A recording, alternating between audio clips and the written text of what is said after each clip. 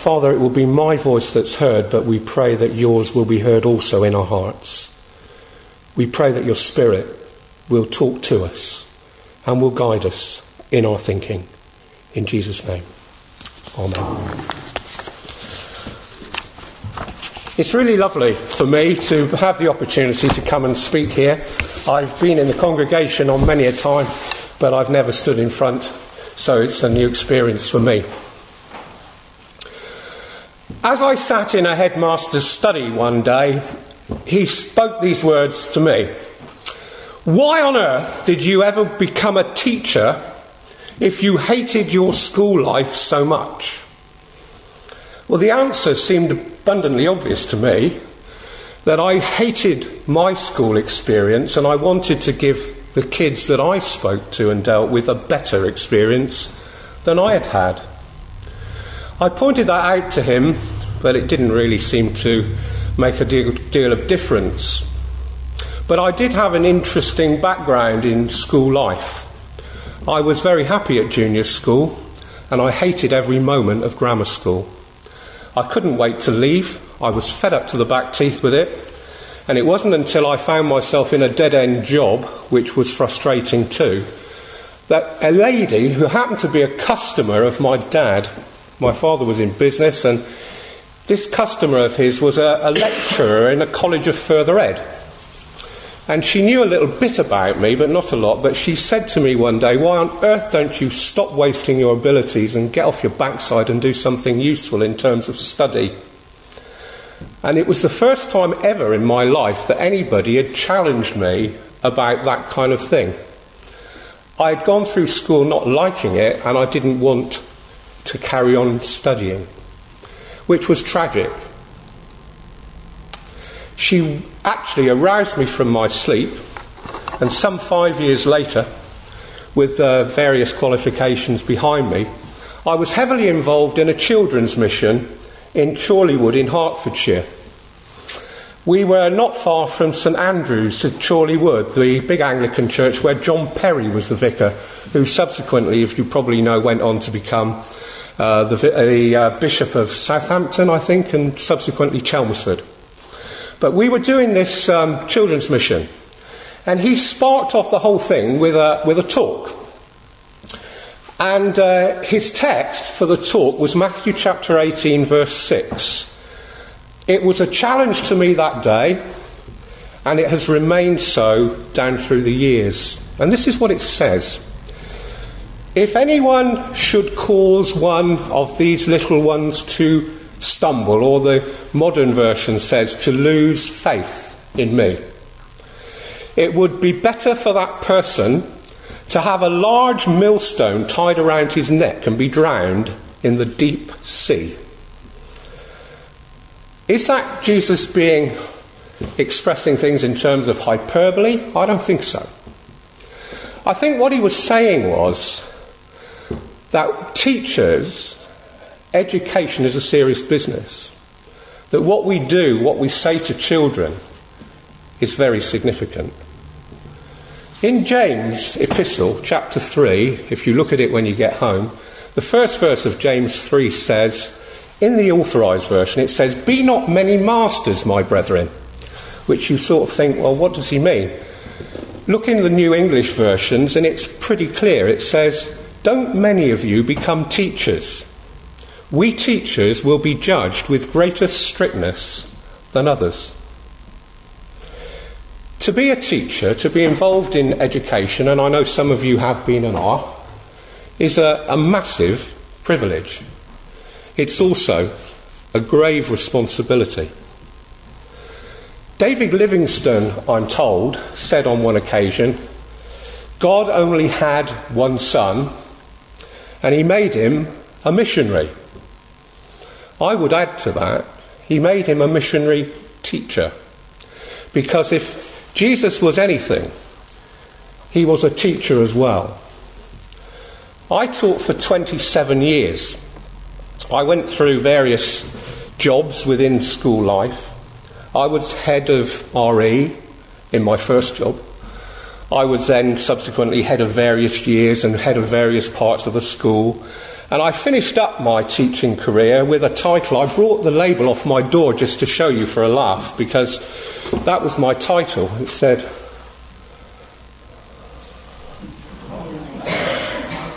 and I think it says Coordinator of Individual Pupil Guidance. That was my title. But I was highly amused because when I was designated as that by the head who gave me that beautiful title, he said, "I'll get a label printed to go under your name on your door," says he. And when it arrived, guidance was spelt with an E. This is the revised version. So I had about 1,300 children that I was responsible for. I also, for many years, was a tutor, senior tutor in the Bromley School skit scheme, where we actually interviewed hundreds of graduates who wanted to come into teaching and do a year's on-the-job training. During that time in my career, I taught RE, music, English, maths, geography, personal and social ed, humanities as a general subject, motor vehicle studies, and on one occasion, for a whole term, I taught needlework. The first day of my permanent job in school life, I walked into a staff room in a school. I was in Orpington, and two comments from that day have stayed in my mind. I'll share them with you. One came from an English teacher who knew that I'd been appointed as head of RE. She pointed the finger at me and yelled across the staff room. She said, "I don't care what you teach the kids about religion, but don't you dare call me a sinner." That was a good opener, wasn't it? That was before we even got to the first lesson.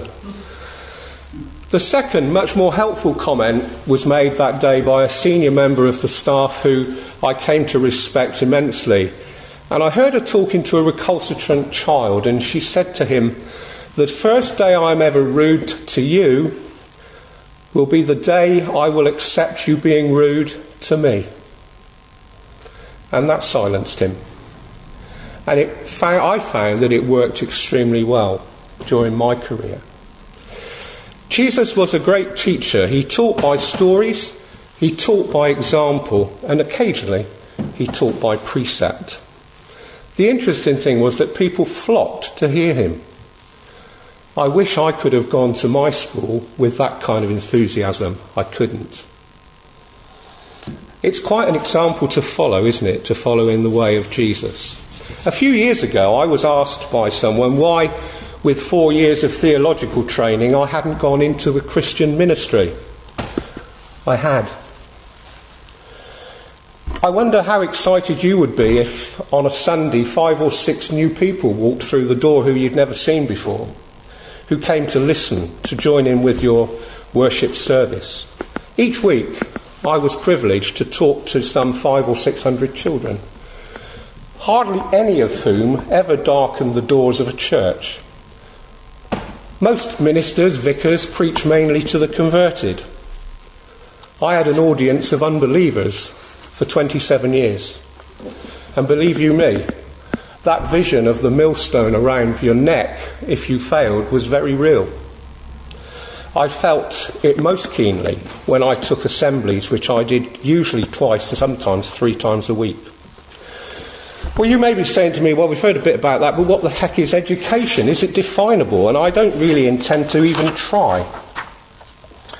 I found I was in a privileged place and able to influence the lives of hundreds of children, and that's what education's about.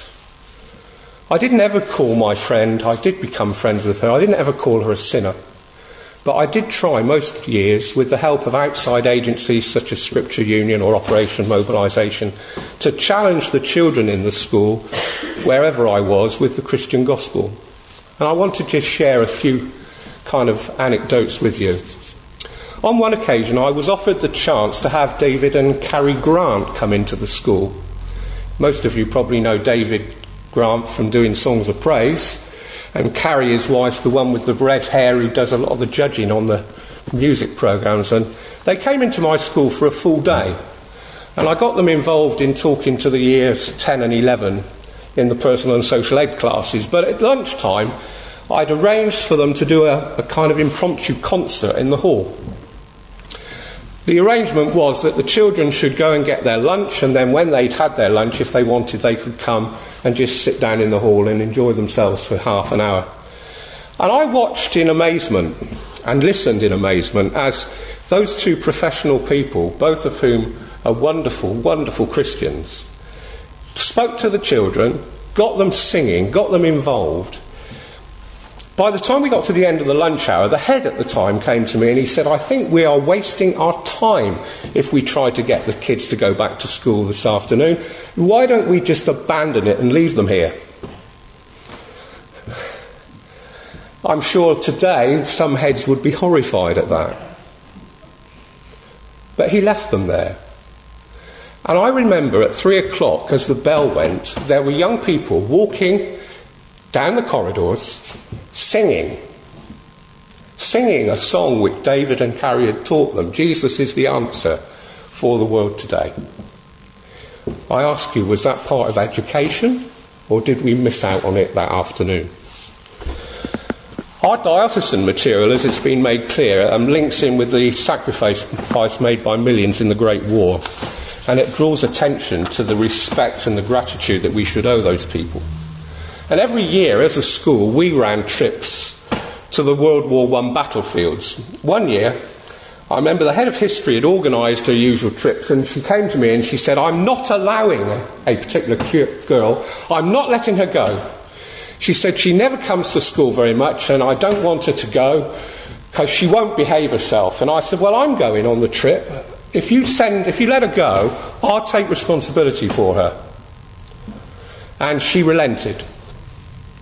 And this young lady, who was in year 10, she was a madam, I have to say. But when we got to Sayre Road Cemetery on the Somme, she wandered around the graves, and I could see her reading the inscriptions. And then she said to me, "What's in the gatehouse back here?" And I said, "Well, there's a book in there with all the details about the regiments and so on." "I'm going in there," she said. So she toddled in and she started to read. And when it was time to go, to move on from that venue, I shouted to her to come on. I said, "It's time to go." And she said, hang on. And I watched as she went to the nearest front grave in Sayre Road. She took the poppy from her lapel, which she had obviously been wearing because it was coming up to Remembrance Sunday, and she went and gently laid it on the tombstone of a 17-year-old soldier. She said nothing. She walked into the coach. I think she'd learnt a lot. On another occasion, we were in Thiepval, whichever you like to pronounce it, the monument on the Somme, which is in recognition of the 80,000 men whose bodies were never found. I don't know if any of you have been there, but it's a magnificent monument. We approached it at dusk. It had been arranged that we were going to lay a wreath there, which we usually did every year, and I was going to read a war poem, which is something I often did for the children so they could hear it before we did the 2-minute silence as we laid the wreath. I finished what I was reading, and one of the teachers with me nudged me really firmly in the back, and she went, "Look, over there." And over there were two of the hardest lads that you could possibly imagine. As I finished, they removed their baseball caps without being told. They stood to attention with their hands behind their backs, and they bowed their heads and stood there utterly motionless for the 2 minutes. I looked and I thought that trip was worth it. I'm sure they've learnt a lot. Another lad that day, I remember, getting off the coach at 11:30 at night, looked me in the eye. We'd been to Lochnagar Crater, we'd been to the Ulster Tower, we'd been to Newfoundland Park, where even today, if you go on a warm day, you can lie on the ground and still smell the mustard gas. And as he got off the coach to go back to his home in New Addington, he was a single-parent kid, he said to me, "Mr. Miller, that was the best day of my life." That's gutty. It's about learning. It's about appreciating what happened. And they really got it. These days, we hear a lot about measurable outcomes. We hear a lot about Ofsted. Ofsted passes its judgment, satisfactory, unsatisfactory. They turn up, they peruse carefully prepared policies and schemes of work, and they look at stuff that's been put there specially for them. I guess they have their reward. But for me, education's much more than that. The girl and the lads on the Somme came to see that people had actually died for them. That was a debt which we cannot easily repay. We cannot do so. And as for the experience for them, I finish with another little story. I'm watching the time. We were talking about miracles in a Year 8 class. I liked to do things like that, to get them a bit philosophically challenged. What is a miracle? What do we mean by that? And at the end of the lesson, a little girl came up to me, and I knew all about her because I was responsible for her pastorally. She'd been in 10 different homes of different types during her life. Her mum and dad had rejected her and her brother. And she'd been fostered, and then she'd been in children's homes. At the time, she was in a children's home. And she came to me and she said, "I wanted to tell you about a miracle, but I didn't want the others to know." So I said, "OK, tell me." She said, a couple of weeks ago, Mr. Miller, my manager in the home told me that there was 2 people coming to see my brother and me. They wanted to adopt some children. She was then 12 and her brother was, I think, 10. She said, "Well, Mr. Miller, you know me. I'm not very good and I'm not very clever. And I've got this squint in my eye which I look funny." And she said, when they came, it was lovely to meet them, but when they went away, she said, "I went to bed that night and I thought, well, if they want my brother, that would make sense, but I'm sure they won't want me." But she said, "The lady in the home came to see me yesterday, and she said, not only do they want my brother, but they want me. And for me, that's a miracle." I just sort of went, "Oh." I ran down the corridor, I spoke to another member of staff, I said, "That's fantastic, isn't it?" And what was interesting was that I watched that little girl from the second year, as we would have known at Year 8. I watched her grow. The next parents' evening, I watched her sit with her adopted dad, and he held her hand, and he told her things like, "I'm so proud of you. You're doing so well." She went on to go to university. Well, you'd believe that, wouldn't you? Because she suddenly realised that there were other things. She realised that there was somebody out there who loved her to bits. And when I thought about this, I just wanted to finish up by saying this. The people on the Somme realised that somebody died for them. She realised that somebody loved her to bits. And that's what the Christian gospel is, isn't it? It's about somebody who died for us and who loves us to bits. And I think when we learn that, our education is complete. But we also need to respond. Just like that little girl had to accept her adoptive parents, we need to say to the Lord Jesus Christ, "Thank you." I think Mrs. Alexander got it right when she wrote that lovely hymn, which is so simple, but she said, "Oh, dearly, dearly has he loved, and we must love him too, and trust in his redeeming love, and try his works to do."